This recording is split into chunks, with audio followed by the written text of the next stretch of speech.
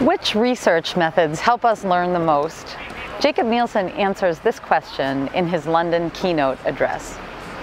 Well, I would say that there are two different things to be said about that. So the first is that the bigger the study you do, the more users you have, the more you will learn. But there's a severely diminishing returns curve. So you really do learn more with 3 users. I mean, per user, you learn more with 3 users than you do with 100 users. Now, you learn more with 100 than with 3, but not 33 times more.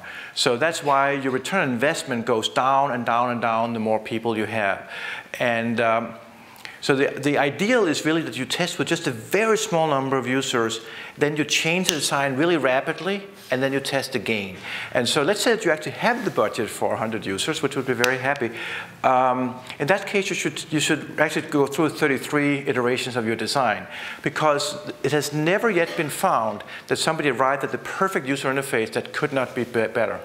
And so every time you do another round of iteration, it's going to get better and better and better. So you can just climb and get better and better and better, and no end to that. Whereas test more and more users, and you're just going to see the same thing again and again, and it's going to be so boring.